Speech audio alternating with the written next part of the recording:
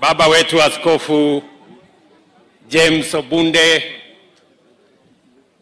viongozi wote wa kanisa mlio hapa, ndugu viongozi wenzangu, Wakristo, watu wa hapa Huisero na Kakamega, hamjambo. Murembe handi. Muri baramu. Muri muoyo. Musangarire. Mwami Yesu itsomiwe.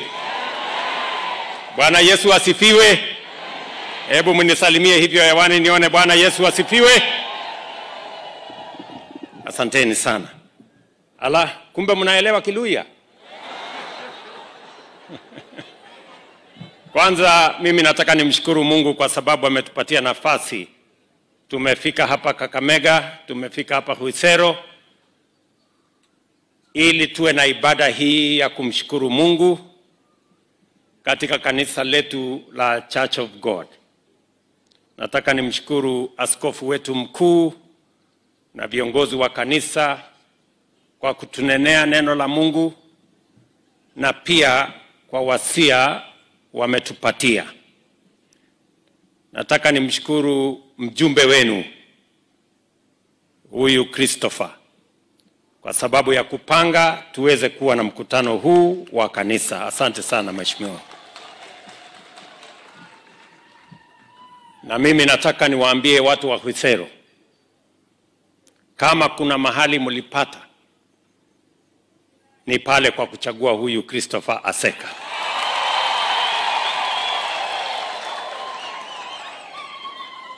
Hapo mulipata ndipo.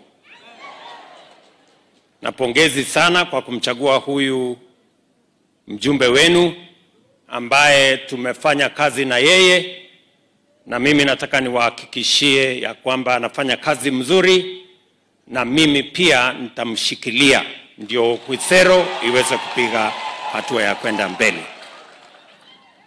Vile tumekubaliana na viongozi wote hapa Kakamega na Kenya mzima ya kwamba ile ya muhimu sasa sio maneno ya viongozi, sio maneno ya mamlaka na vyeo.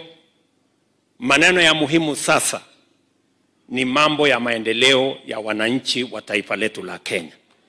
Na hapo ndipo tunahitaji kushirikiana na kufanya kazi kwa pamoja. Na ndio nawauliza hawa ndugu zangu wote, magovernors wetu, masenators wetu, wabunge, MCS, na sote tuliopata baraka ya uongozi katika taifa letu la Kenya, tushirikiane ili tuweze kutekeleza mambo ya maendeleo, Kenya ibadilike, wananchi wafaidike, na sote twende mbele. Nataka niwashukuru sana. Najua kuna mambo mengi ambayo yametajwa hapa na viongozi. Hapa niko na maneno ya Kakamega County. Na niko pia na maneno ya Huisero. Sindio? Kwa maneno ya Kakamega County, mumeniuliza mambo ya barabara. Ni kweli kuna barabara ambazo zilikwama hapa na pale. Mwezi huu nimerekebisha mambo ya budget na tumeongeza shilingi milioni 730 ya kusongesha mambo ya barabara hii Kakamega yenu hii. Na tukisonga mbele mtaona tofauti, kwa sababu hiyo mwaka miwili iliyopita nilichukua muda wangu mkubwa kujaribu kurekebisha mambo ya uchumi, kwa sababu mambo yalikuwa mengi. Sasa uchumi tumeidhibitisha, mambo ya inflation tumerudisha chini, mambo yale mengine yote ambayo yalikuwa yanatusumbua tumeyatatua. Sasa mwaka huu, mwaka ujao 2026, sasa itakuwa ni miaka ya kazi. Ile siasa ya kizungumkuti na kusumbuana tumemaliza. Sasa sisi wote tumeungana kama wa Kenya kutoka pande zote, na we are focused on delivering our development commitments to the people of Kenya. Kwa hivyo mambo yenu ya barabara mtaanza kuona tofauti, kwa sababu barabara ni ya muhimu, inatusaidia wakulima wafikishe mazao yao sokoni, usafiri iwe rahisi, na tupunguze mambo ya nauli na mambo yale mengine yote, ndio tuweze kusukuma uchumi wa Kenya iweze kwenda mbele. Jambo la pili ni maneno ya kilimo. Mumeniuliza hapa mambo ya kilimo. Vile niliwaeleza, lazima tuwe na mpango ambayo itapunguza gharama ya maisha katika taifa letu. Nimeshukuru sana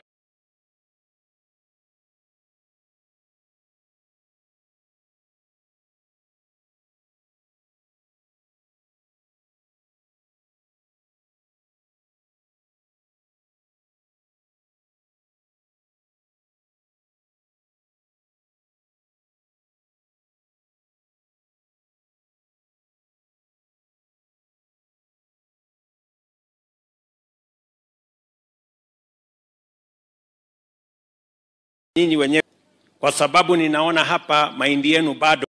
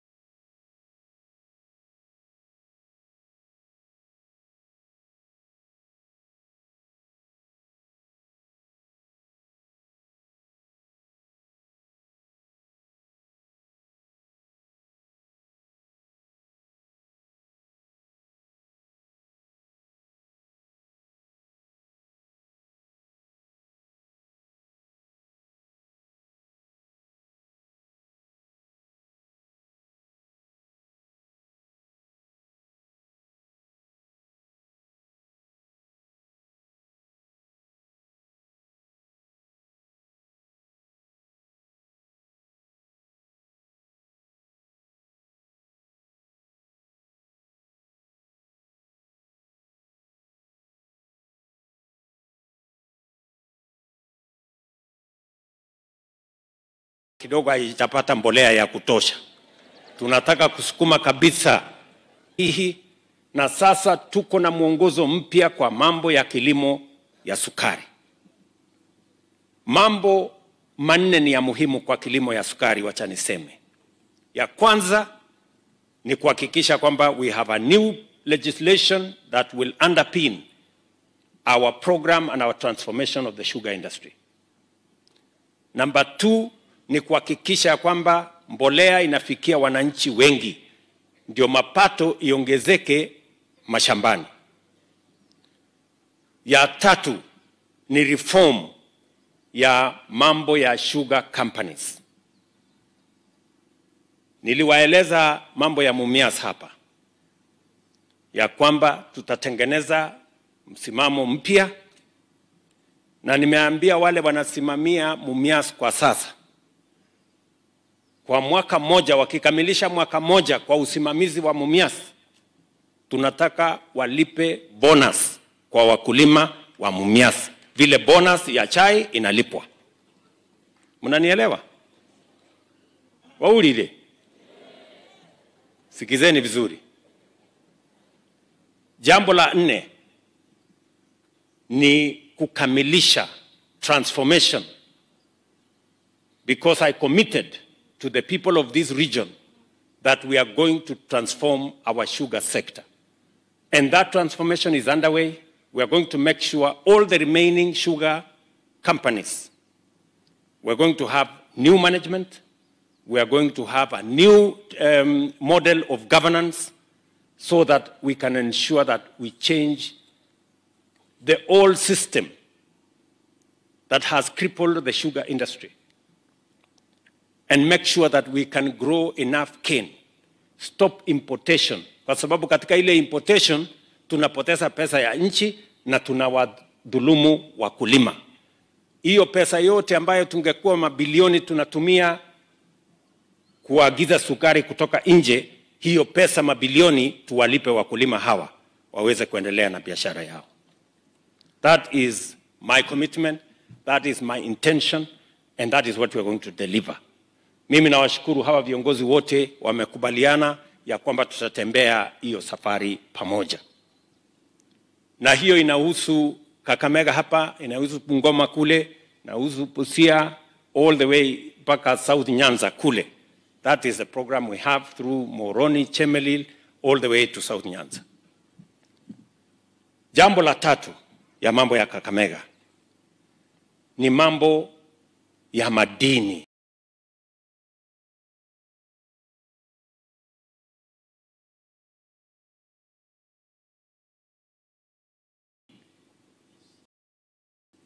Nilisimama hapa Kakamega wakati niliomba kura nikasema ya kwamba hapa ile gold refinery tumekuwa tukitarajia kwa miaka tutajenga. As I talk to you, mumesikia my friend Shina refinery, the first one in Kenya, inajengwa hapa kwenu. Tulianzisha mwezi wa 6, kufikia mwezi wa 4 itakuwa tayari. The first gold refinery in Kenya, hapa Kakamega. Na hiyo gold refinery, sisi kama serikali tumetoa ardhi, tumetoa mwongozo, tumeweka sheria, na muegezaji, private sector player, amekuja pale, ameweka pesa bilioni 5 katika hiyo program. Katika ile program ya public-private partnership. Ndio tuhakikishe ya kwamba ile madini mko naye hapa ya gold iweze kufaidi nyinyi, kwa sababu hakuna haja kuwa na gold hapa na haiwasaidii. Ikikaa huko chini iweze kusaidia mtu. So we need to unlock the potential that exists in the gold resources that we have in our country. So jambo la kwanza, tunakamilisha ile gold refinery. Jambo la pili, wale artisanal miners, wale wananchi wa kawaida ambao wanaendesha biashara hiyo ya gold, na ni wengi, karibu watu 15,000 pande tofauti tofauti. Nimeamurisha wizara ya kwamba hawa wote wapangwe katika cooperative. Na mimi nawashukuru wamejisajili. Sasa tuko na cooperatives 12 ya hawa artisanal gold miners. Na nimesema wakiwa katika hiyo cooperative zao, sasa wasisumbuliwe tena, wapatiwe leseni ya artisanal mining. Ndio pia wa operate under the law na waweze kulindwa na haki ya sheria na serikali ya Kenya. Jambo la tatu, pia nyinyi mmekuwa mkipeleka hii gold, mkipata hapa mnapeleka Nairobi kwenda kupima, sijui ni karat ngapi, sijui ni karat ngapi. Hapa katikati wananchi wanatapeliwa na wakora wengine wako hapa katikati.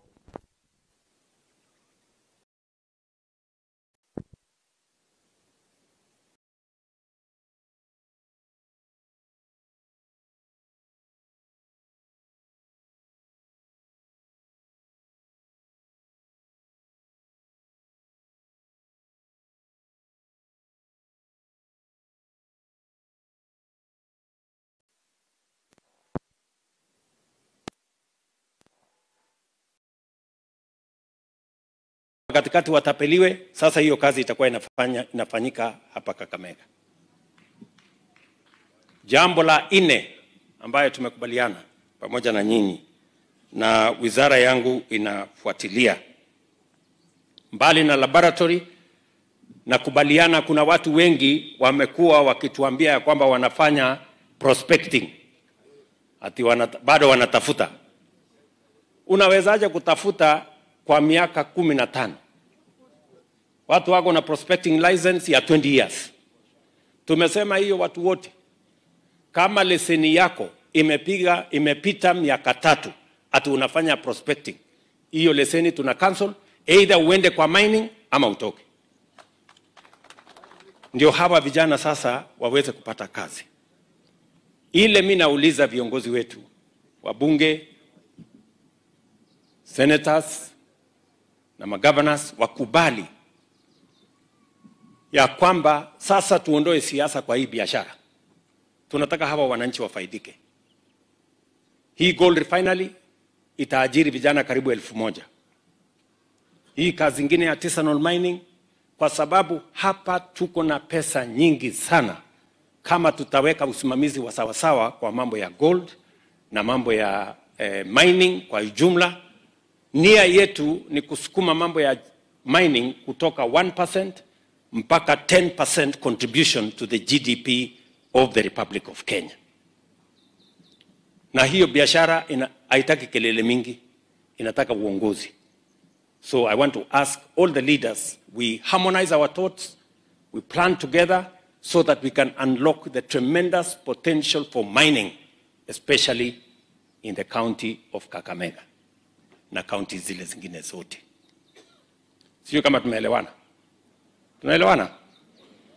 Jambo la 4 ambayo ningependa kusema hapa, ambayo inahusika na mambo ya Kakamega.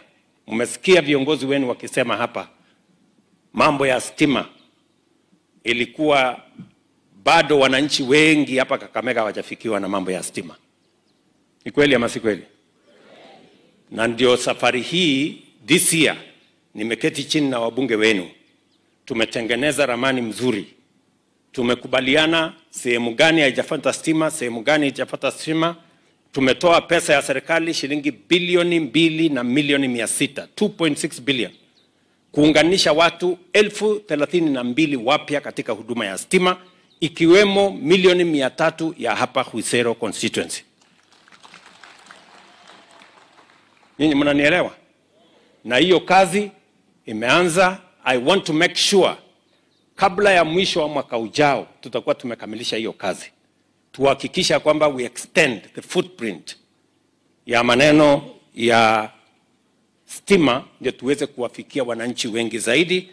Hiyo ni awamu ya 2, and then we will start phase 3 ambayo itatufikisha pale mbele kidogo. Kiongozi wa walimu hapa Mheshimiwa Omboko Milemba amesema, nilisema ya kwamba mambo ya elimu, watoto wetu ni baraka kwa kila jamii, kila familia na kwa taifa. Na vile tunasimamia mambo ya watoto wetu ni ya muhimu. Na ndio sababu nilisema ya kwamba pale nyuma serikali ilikuwa inaajiri walimu 5,000 kila mwaka. Ndio tukaenda tukawa na shortage ya walimu 1,110. Mimi nimesema ya kwamba kwa sababu elimu ni ya muhimu, na elimu inasemekana ndio the greatest equalizer. Ukitaka mtoto wa tajiri na maskini wawe sawa, wapate elimu. Hapo ndio watoto wote watakuwa sawa. And because it is important for our children to be empowered through education, nilisema kwa elimu mambo matatu ni ya muhimu. Number 1, tuajiri walimu wa kutosha. Kufikia sasa ndani ya miaka 2 tumeajiri walimu 56,000. Saa hizi tukiongea na nyinyi tuko katika program nyingine ya kuajiri walimu 20,000. Kufikia Januari wataripoti kazini. Alafu ndio nipange mwaka hiyo ingine mpaka tuhakikisha kwamba mahali kuna darasa kuna mwalimu, ndio watoto wetu wafundishwe sawa sawa. Jambo la pili ni kunyorosha ile mambo ya CBC. Mimi nafurahi sana mjumbe wenu, naona pale grade 9 tayari madarasa yako tayari. This one's here. Tunafanya kazi kuhakikisha kwamba in every school, saa hizi madarasa kama hii mnaona imejengwa hapa, tunajenga madarasa 16,000 mpya kama hii mnaona hapa. Ndio watoto wetu tuwe na transition mzuri, so that CBC works for the children of the Republic of Kenya. Na namba ya 3 ni kuhakikisha ya kwamba kila mtoto wa Kenya akienda TVET ama aende university, tuwe na funding model ambaye tunaita student centered funding model, ya kuhakikisha kwamba mtoto wa kila jamii, hata yule anatoka kwa nyumba maskini, wanapatiwa pesa ya kutosha na serikali ndio waweze kukaramia masomo katika universities zetu. Na mimi nataka nimshukuru huyu msichana wenu Madam Inyangala kutoka hapa Kakamega, PS wangu wa mambo ya higher education. Huyu msichana amefanya kazi kama wanaume 10. Mpigie makofi huyu mama. Najua saa zingine nyinyi mko na madharau na kina mama, lakini huyu mama anafanya kazi. Pigia huyu mama makofi tena. Ala. Mama anatosha ama atoshi? Sema hiyo. So hiyo mambo ndio tunaelekeza, ndio tuhakikisha kwamba masomo ya watoto wetu iko sawa sawa. Na mimi nataka niwaulize wa Kenya. Kenya hii haiwezi kubadilishwa kiholela. Haiwezi kubadilishwa kwa vijindo ya siasa ya bure. We have to be focused, we have to be meticulous, we have to be organized for us to change Kenya. Na mimi nimewaambia I am determined. Hii nchi tutaibadilisha kwa mapenzi ya Mungu. Hii Kenya lazima ibadilike na kila Mkenya ajihisi ya kwamba yeye ni Mkenya kamili. Jambo mawili ya mwisho ndio niseme ya hapa Husero, ya Kenya hii na ya Kakamega.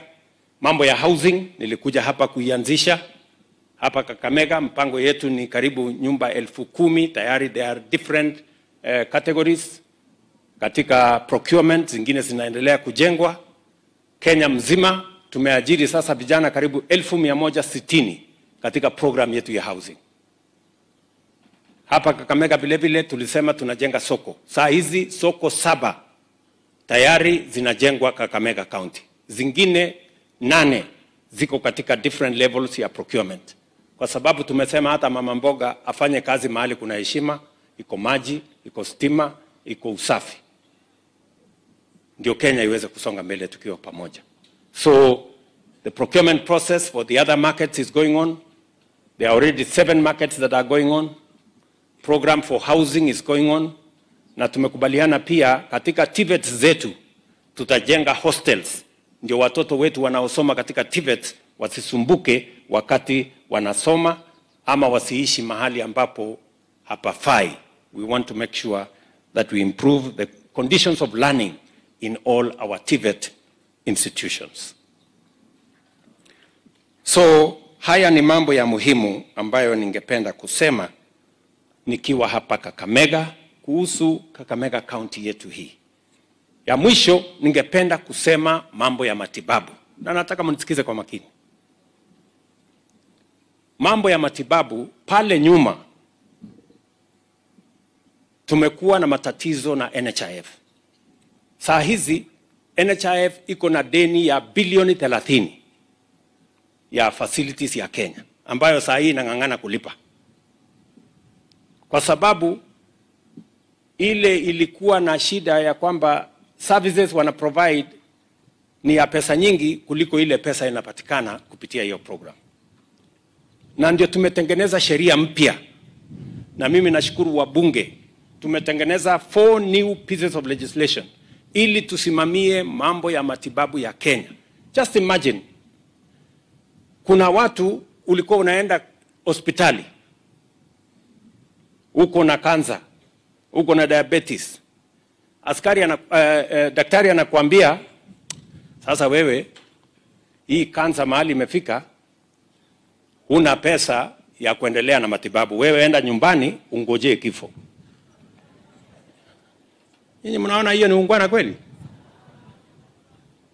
Ati kuna mtu kwa sababu hana uwezo anaambiwa sasa wewe kwenda nyumbani ungojee kusafiri.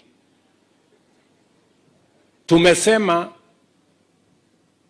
Kenya hii tunataka kuweka usawa.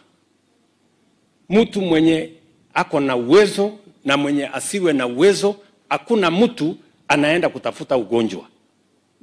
Kuna mtu hapa ana apply akuwe mgonjwa? Si ugonjwa ni bahati mbaya umepatikana na ugonjwa. So tumesema hivi, na nataka msikize kwa makini. Tumesema ya kwamba katika sheria mpya kila Mkenya ajisajili. Kila Mkenya ajisajili. Ile mpango ya zamani ya NHIF tulikuwa na Wakenya karibu milioni 9 peke yao ndio walikuwa wamejisajili. Wao ndio walikuwa na bima ya afya, wao ndio wanaweza kutibiwa. Nyinyi wengine, nyinyi wote mlikuwa mnahangaika hapa harambee, tufanye harambee kona ile, sijui tufanye nini kona hiyo. Nyinyi mnataka tuendelee kufanya hii harambee ya chini chini hapa na wengine wanapata matibabu kwa sababu wako na uwezo? Hapana, that's not what we want.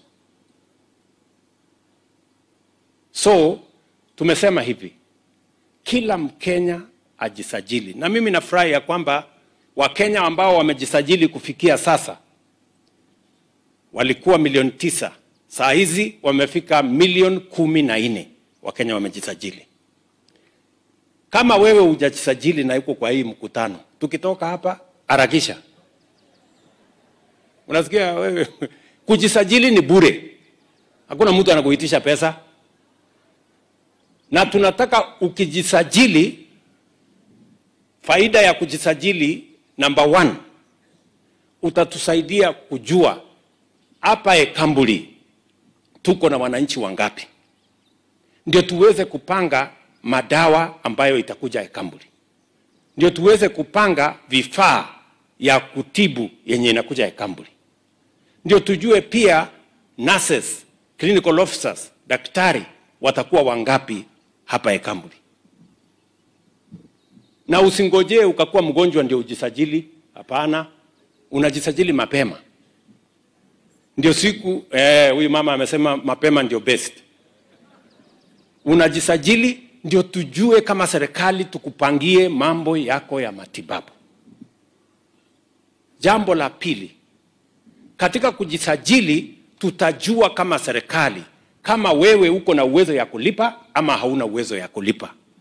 Na kama hauna uwezo wa kulipa, sisi kama serikali tutakulipia wewe. Mnanisikia? Hapo nyuma mtu ambaye yako na uwezo peke yake ndiye analipa. Wewe ambaye huna uwezo unabaki msituni, unangojea harambee. So tumesema hata wewe mwenye ambaye huna uwezo, kama uwezo wako ni kidogo hivi, unalipa kidogo hivyo. Kama uwezo yako ni 0, tunakulipia. Kama wewe ni kama mimi niko na mshahara, tunajilipia wenyewe. Hawa wadosi wote hawa, unasikia hawa wabunge hawa. Usikubali mbunge akuja kudanganye ati usijisajili. Sisi hapa tuko na bima ya milioni 10 akiwa mgonjwa. Na inaweza kuongezeka mpaka milioni 40. Wewe uko na bima ya pesa ngapi?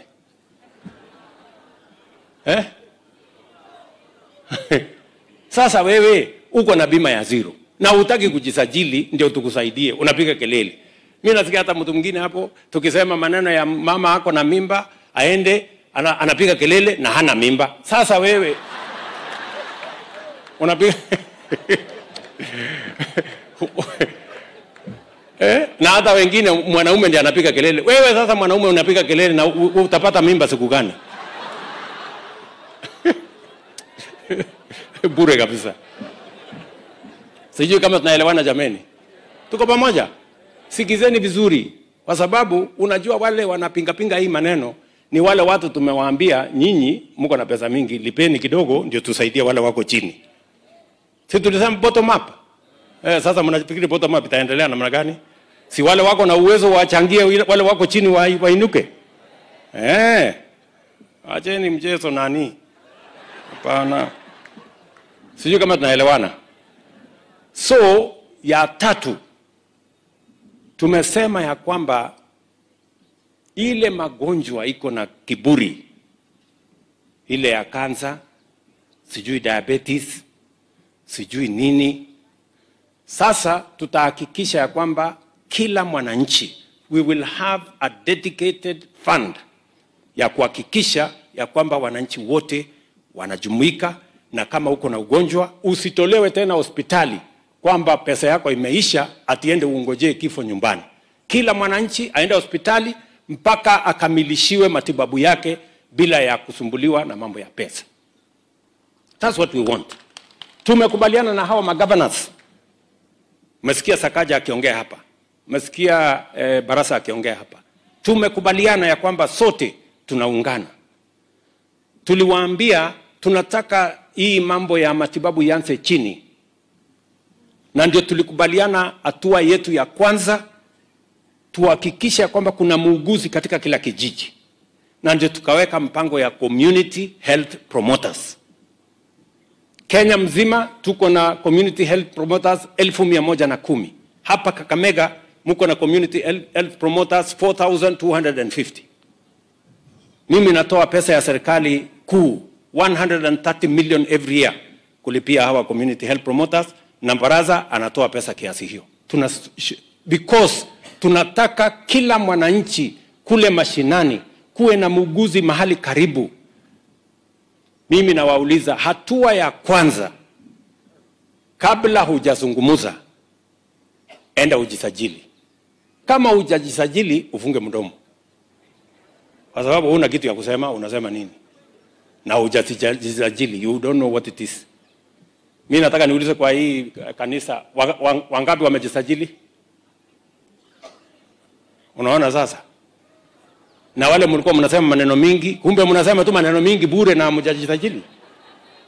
Mtaenda kujisajili? Mtaenda kujisajili? Wangapi wanasema wataenda kujisajili ndio tujue hii namna hiyo orio, namna hiyo sasa. Tupangane namna hiyo.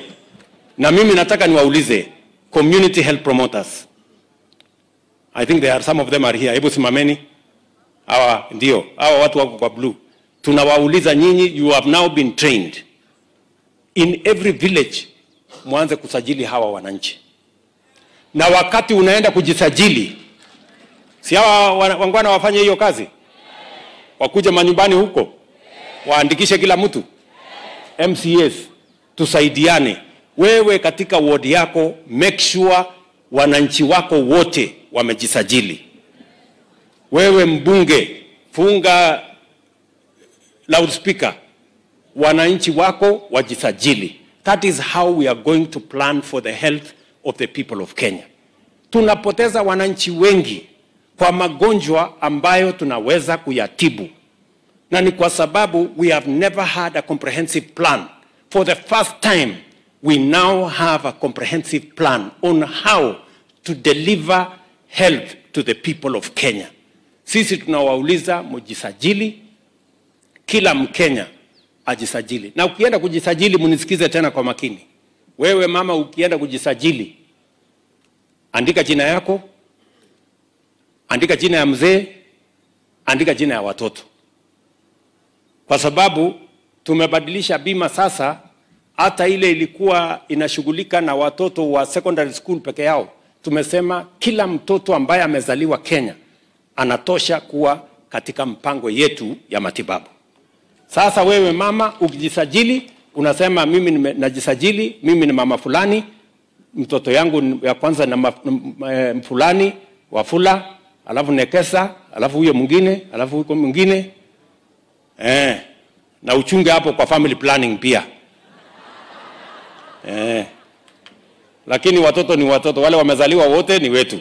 Si namna hiyo? Mtajipanga namna hiyo? Mimi nauliza watu wa hapa Usero, nauliza watu wa Kenya, nauliza watu wa sehemu zote. Every Kenyan be registered so that we can properly plan for the health of the people of Kenya.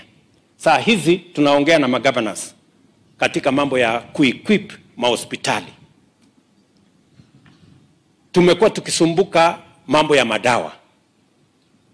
Unaenda hospitali, unaandikiwa makaratasi, alafu unaenda kwa pharmacy, hakuna madawa. Si ni kweli? Sasa nyinyi mnafikiria tutapanga namna gani ndio kuwe na madawa pale kama hamujajisajili? Ndio tujue hapa Ekambuli ni watu 500. Tupange madawa ya kutoshana na watu 500. Pale ni watu 2000. Tupange madawa ya kutoshana na pale. That is how we are going to comprehensively plan for the people of Kenya. Kwa hivyo, program yetu ya Taifa Care, that is what we want to do. Na wabunge mulipitisha sheria, tusaidiane kuwaeleza wananchi. Mimi nashangaa ati kuna mjumbe anasimama hapo anasema hajui hata SHIF na SHA ni nini.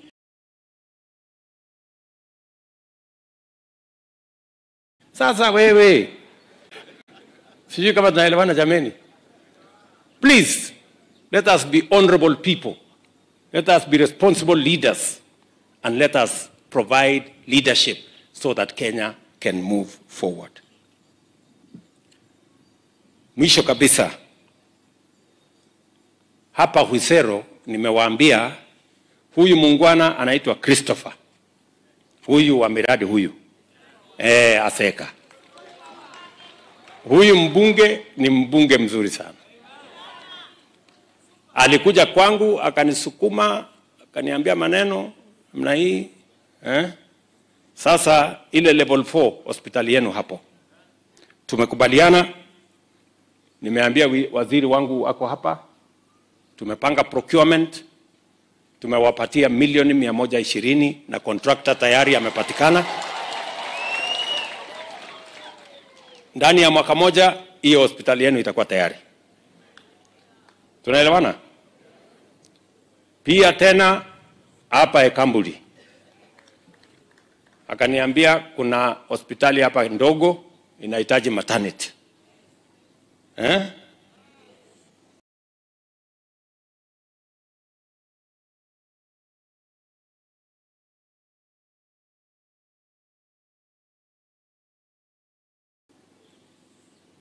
Kwani hii maternity simupange kwa family planning kidogo?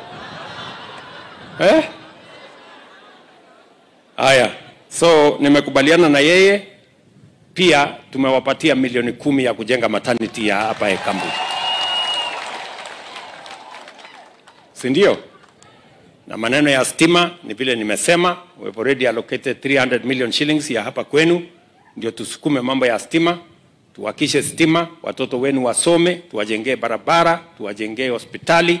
Hii Kakamega, Huisero na Kenya iweze kwenda mbele. Tunaelewana jameni? Sasa niwaulize nyinyi, mnataka tuendelee na ugomvi wa siasa, nani mkubwa, nani mdogo, nani wa mrengo hii, nani wa mrengo ile, ama tupange hii mambo ya maendeleo? Si tupange mambo ya maendeleo jameni?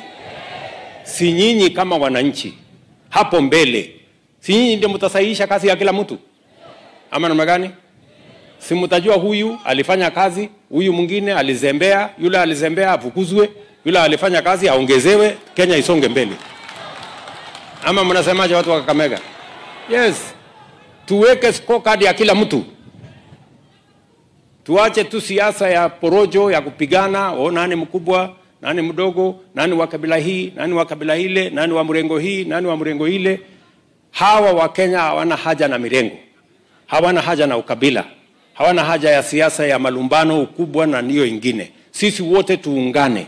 Wadosi ndio hawa. Hawa ndio watasahihisha mtihani. Ama namna gani? Si ndio? Bas. Mimi nimefurahi sana watu wa Kakamega kufika hapa. Na nimefurahi sana watu wa Huisero kwa kunikaribisha. Baba wetu askofu, nataka niseme asante sana kwa kutukaribisha katika Church of God. Huyu miradi ameniambia Church of God hapa Ekambuli, mko na shamba hapo, mungependa nifanyeko kitu. Si ndio? Bas, tapangeko.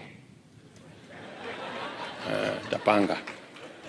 Wewe aseka miradi, panga namna hii, ndani ya mwezi moja. Nasikia mnataka kujenga hapo maneno ya ofisi na kidogo mahali ya kukodesha, ndio pesa iwe na mangondo kidogo kidogo.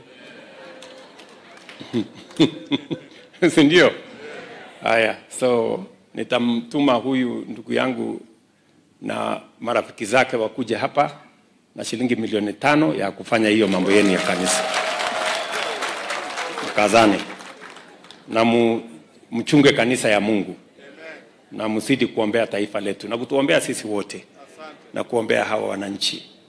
Ndio ile mipango yetu tumepanga yote. Mungu atujalie yaweze kusonga mbele na tuweze kuyatimiza ili Kenya yetu iweze kubadilika. Nataka niwashukuru sana kwa kunipatia huyu ndugu yangu Musalia Mudavadi nifanye kazi pamoja na yeye.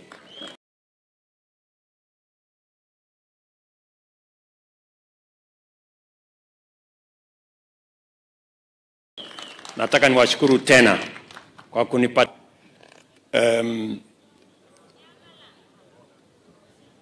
Baraza na Mulongo tufanye kazi na yeye. Na hawa PSS wote na hawa viongozi wote. Sisi wote ni timu moja. Na kazi yetu ni hiyo moja ya kutimiza mambo ambayo itabadilisha taifa letu la Kenya, tukiungana na wale wote ambao tuko pamoja katika kuendesha mambo ya maendeleo ya Kenya. Watu wa Kuisero, mimi nataka niseme asante sana. Watu wa Kakamega, nataka niseme orio muno, Nyasaye amulinde. Mungu awabariki jameni. Thank you very much. Kwa ruhusa yako Mheshimiwa Rais, naomba tukamilishe ibada hii kwa maombi ya baraka kutoka kwa askofu.